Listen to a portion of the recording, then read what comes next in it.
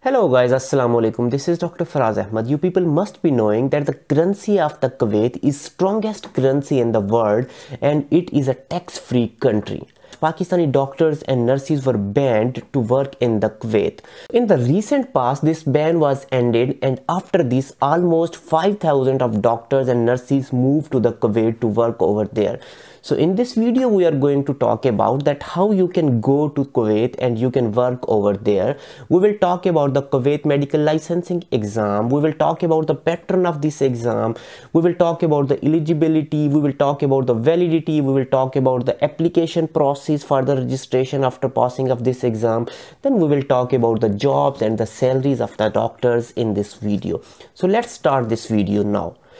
So you people must be knowing that like the UAE, Kuwait is also divided into 5 administrative regions. You can say it is divided into 5 administrative provinces as well. So in all of these areas, there are the private setup hospitals and the government setup hospitals as well. So if you want to work over there, either in the private setup or in the government setup, you have to ensure minimum professional standards.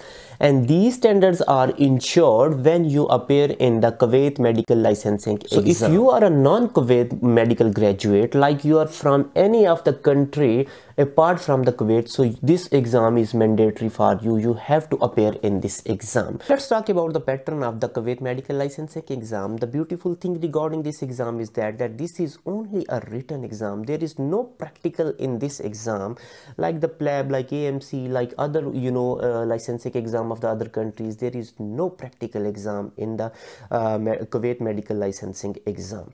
So you have to appear in 2 papers. Like this exam is one exam, but you have to appear in 2 papers on the same day. There will be a 1 to 2 hour gap between these 2 papers, and you have to give both papers on the same day. And please keep in mind the mode of the exam, the language of the exam is English. So let's talk about the paper 1. So paper 1 is basically an MCQs based paper. There will be the 100 MCQs and each MCQs will contain only 1 mark.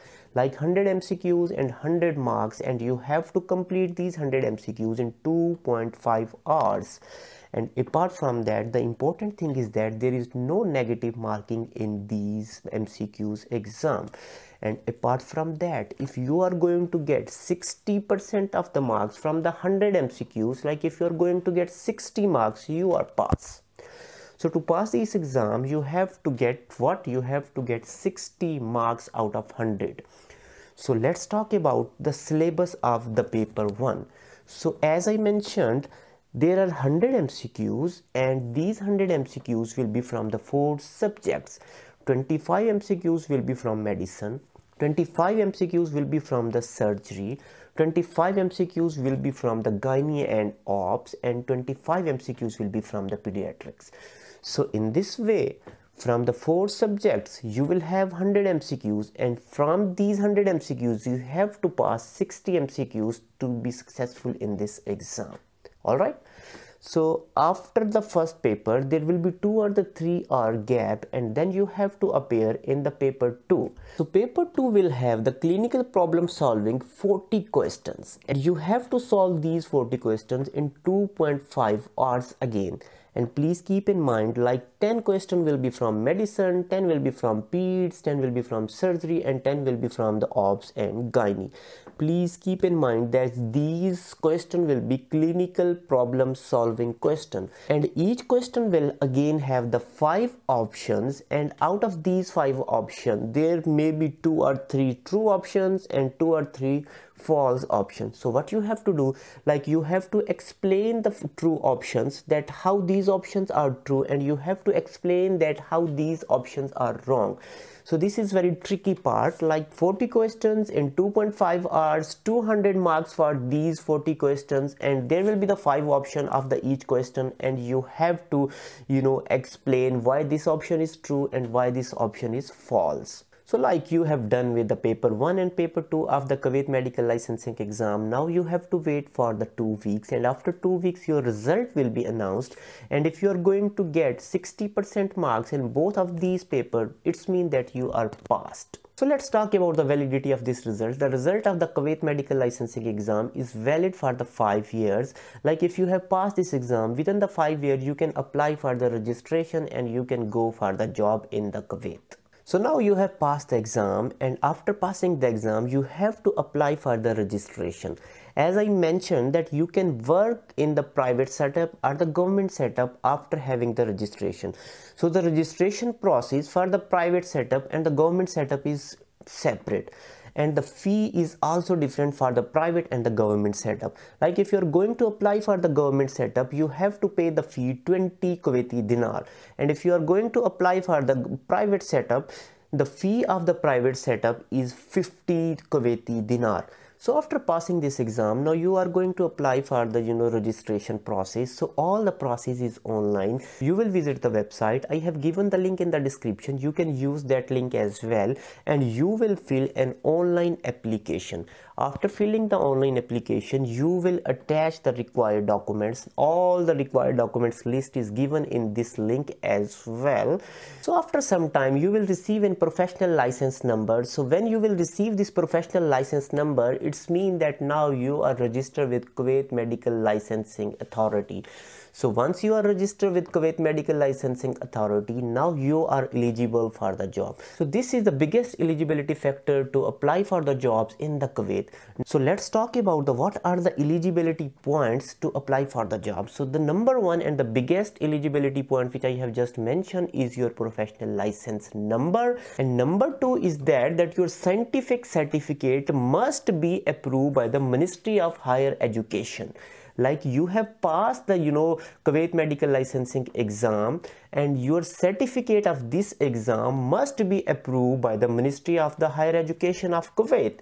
So after this, if you are a non-Kuwait doctor, you must have passed the interview. Like you are going to start a job in a private setup hospital, so you must have passed the interview from that hospital as well. So these three are the criteria to apply for the job. So let's talk about the salaries of the doctor in the Kuwait. So how much you can earn a month while you are working as a doctor in the Kuwait. So like if you have passed the Kuwait medical licensing exam and you have done the MBBS degree in your home country, now you are going to start the job as a general practitioner in the Kuwait. So let's talk about that, how much money you can earn a month. So you must be knowing that Kuwaiti dinar, the Kuwait currency, is the strongest currency of the world, and currently it is like 1 Kuwaiti dinar is equal to almost more than 800 Pakistani rupees. So if you have secured a job in the Kuwait after passing the Kuwait medical licensing exam, the minimum you are going to get the 1500 Kuwaiti dinar per month. You can multiply the 1500 Kuwaiti dinar with the 800. So when you will multiply 1500 with the 800, you will get a very big value, and this is the amount in the Pakistani rupees which you are going to earn while you will be working in Kuwait. And please keep in mind, there is no tax on this pay. And apart from that, while you will be working in the Kuwait, there will be free food and there will be the free residence as well. So please keep in mind that if your pay is 1500, there will be no expenses on food, no expenses on the residence, and once a year you will get an air ticket as well to visit your home country. So at least you can save easily 1200 to 1300 Kuwaiti dinar per month. So this is a very big amount. So if you are a specialist and you want to work in the Kuwait, so you can earn 2500 to 2800 Kuwaiti dinar a month. And please keep in mind, the biggest demanding specialty in the Kuwait is pathology.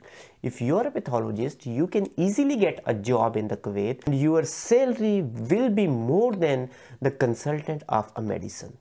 So that's all regarding the Kuwait medical licensing exam. If you have any question, you can follow me on the Instagram, you can directly message me, or you can directly ask me in the comment box. Thank you very much for watching the video.